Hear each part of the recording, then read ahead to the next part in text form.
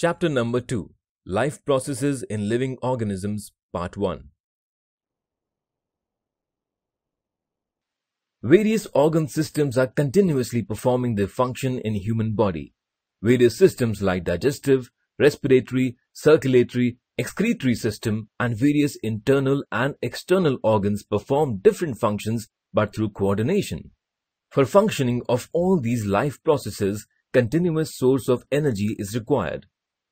To produce this energy, not only foodstuff like carbohydrates, proteins and fats, but also oxygen is required.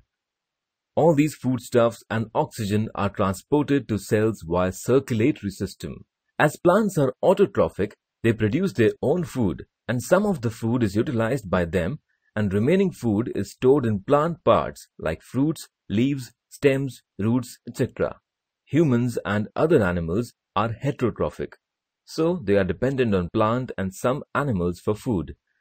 Sources of carbohydrates, fruit, piggery, sugarcane, potato, sweet and cereals like wheat, maize, ragi, jowar, millet, rice, etc. Let us understand what respiration is. In living organisms, respiration occurs at two levels. Number 1, at body level. Oxygen and carbon dioxide are exchanged between the body and the surroundings. Number 2, at cellular level. Foodstuffs are oxidized either with or without oxygen. Carbohydrates are used for production of energy which is required on daily basis. This energy is obtained in the form of ATP, that is, adenosine triphosphate. Glucose is a type of carbohydrate which is oxidized step by step for energy production. This is called cellular respiration.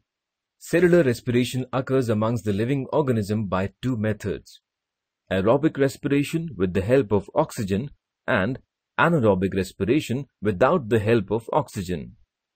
A. Aerobic respiration.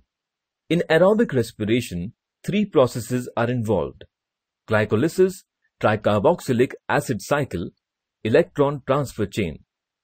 Number 1. Glycolysis. The process of glycolysis occurs in cytoplasm.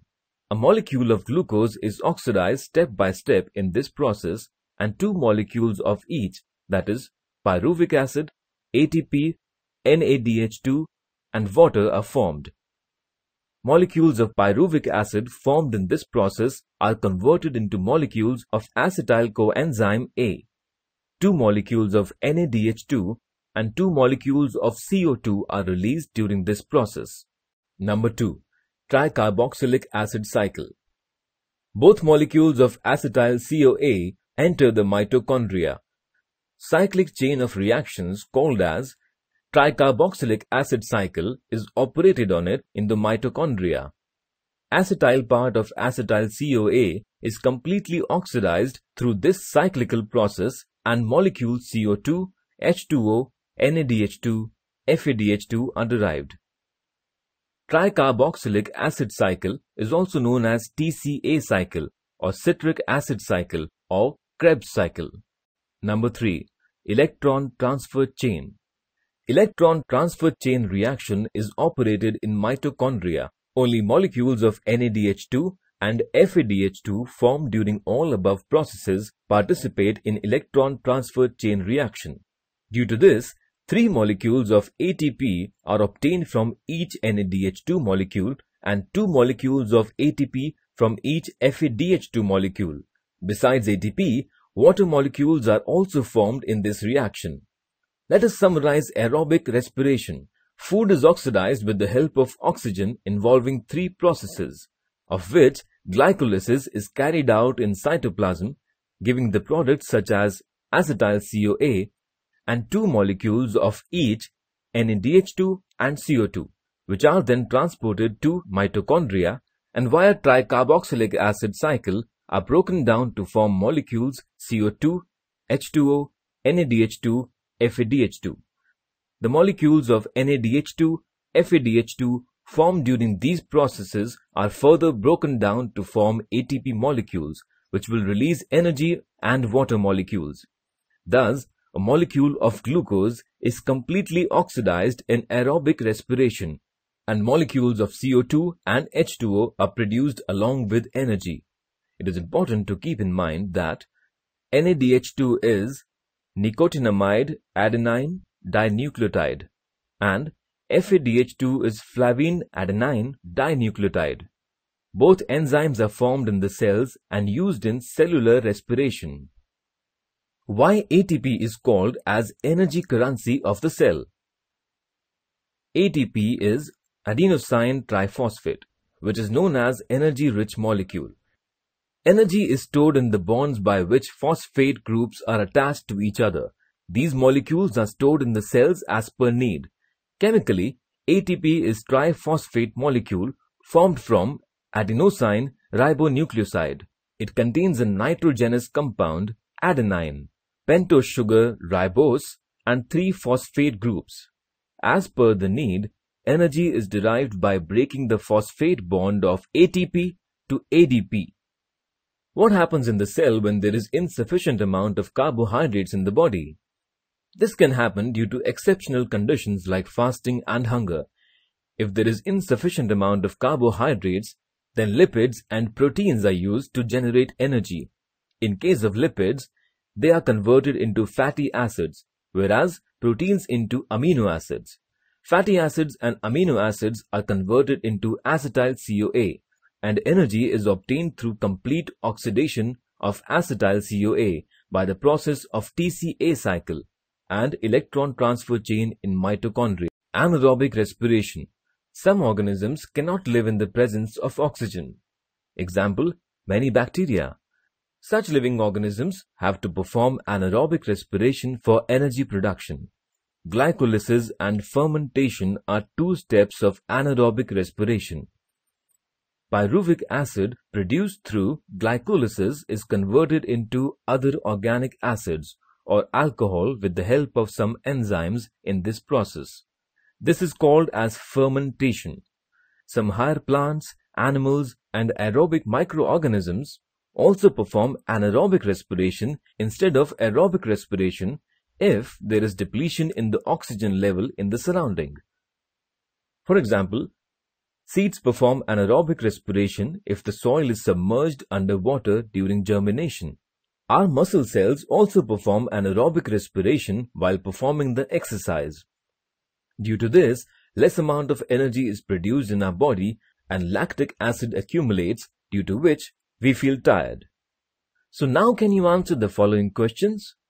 Number 1. Which type of cellular respiration performs complete oxidation of glucose? Answer. Aerobic cellular respiration performs complete oxidation of glucose. Number 2. Which cell organelle is necessary for complete oxidation of glucose? Answer. Mitochondria is a cell organelle necessary for complete oxidation of glucose.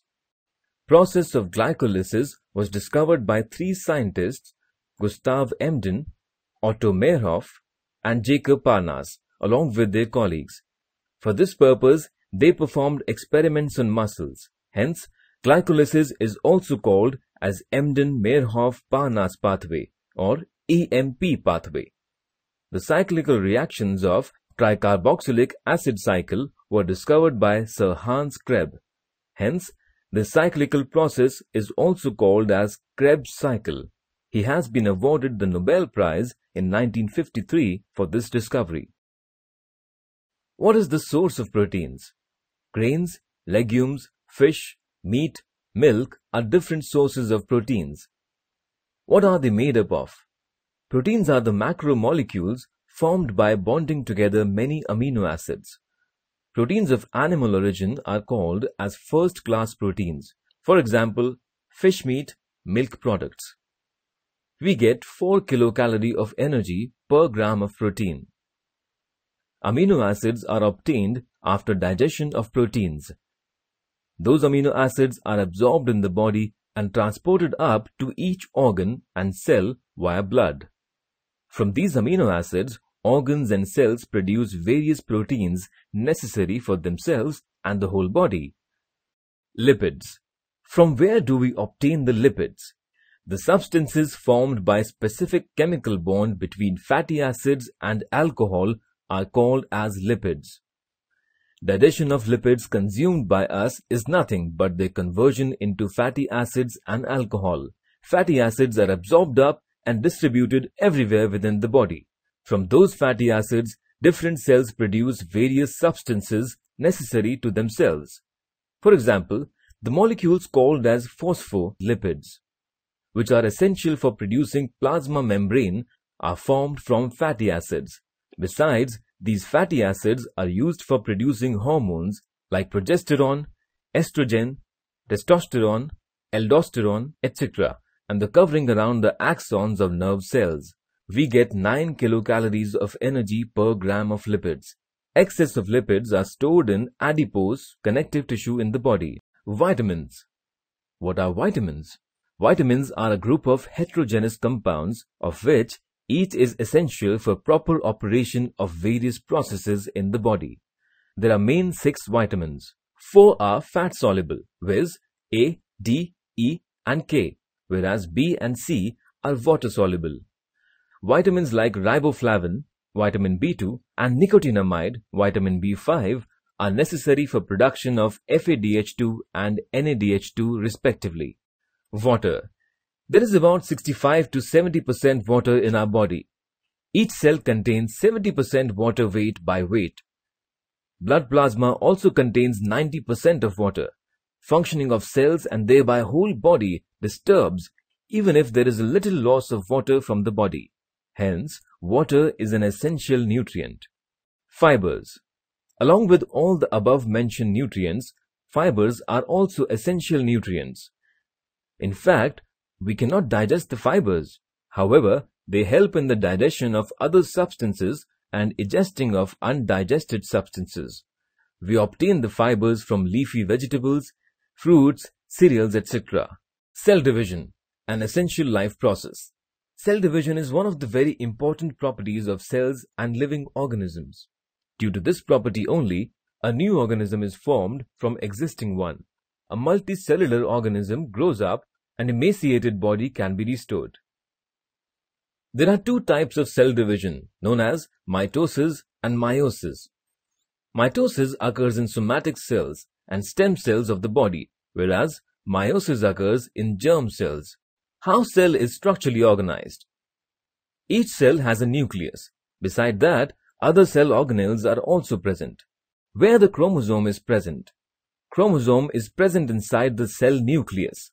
Single chromosome is present in N condition. Pair of chromosome is present in 2N condition. This is the structure of chromosome showing short arm, centromere, long arm and DNA. Mitosis. Let us study mitosis. Somatic cells and stem cells divide by mitosis. Mitosis is completed through 2 main steps.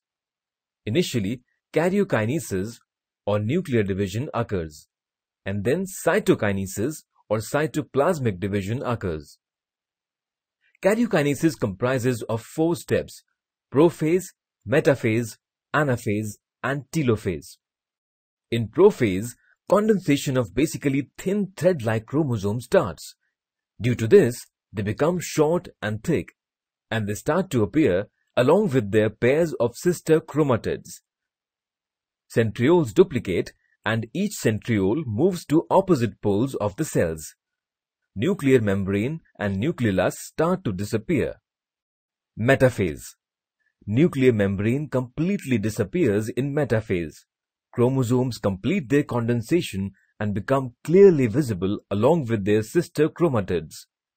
All chromosomes are arranged parallel to equatorial plane or central plane of the cell.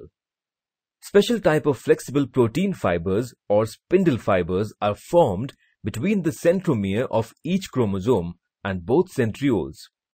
Anaphase.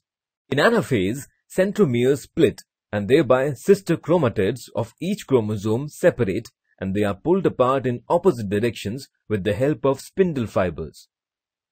Separated sister chromatids are called as daughter chromosomes. Chromosomes being pulled appear like bunch of bananas. In this way, each set of chromosomes reach at 2 opposite poles of the cell. Telophase. The chromosomes which have reached at opposite poles of the cell now start to decondense, due to which they again become thread-like thin and invisible.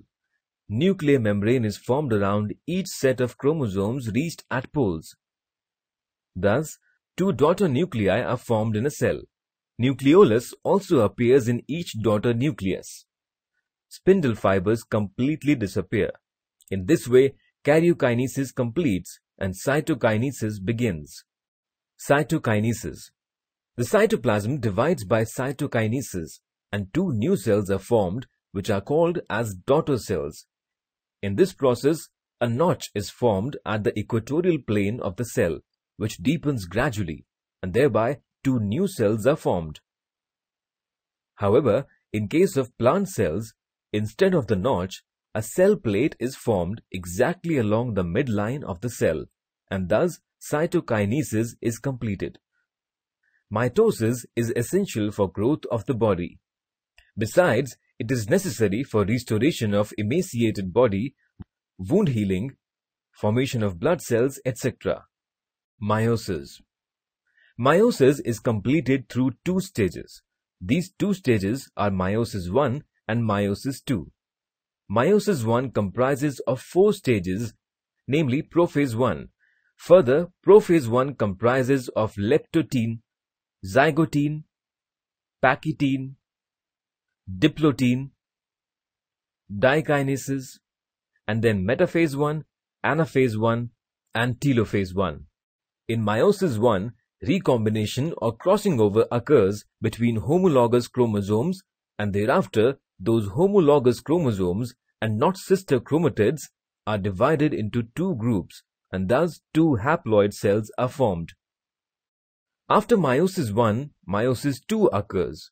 Meiosis II is just like mitosis. In this stage, the two haploid daughter cells formed in meiosis I undergo division by separation of recombined sister chromatids, and 4 haploid daughter cells are formed.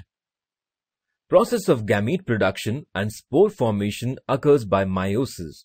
In this type of cell division, 4 haploid daughter cells, or N, are formed from one diploid cell, or 2N. During this cell division, crossing over occurs between the homologous chromosomes, and thereby genetic recombination occurs. Due to this, all the 4 daughter cells are genetically different from parent cell and from each other too. We can study various phases of cell division by the following experiment.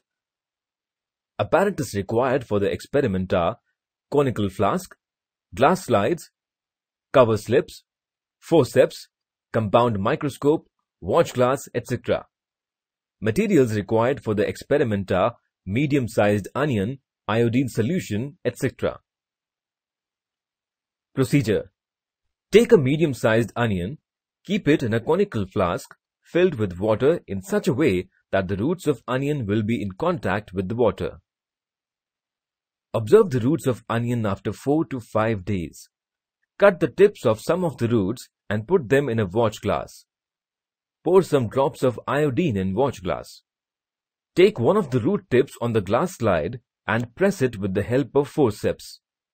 Add 1 or 2 drops of water and carefully place cover slip over it in such a way that air will not be trapped in between. Observe the prepared glass slide under the compound microscope. At different time intervals, we can see different phases of cell division.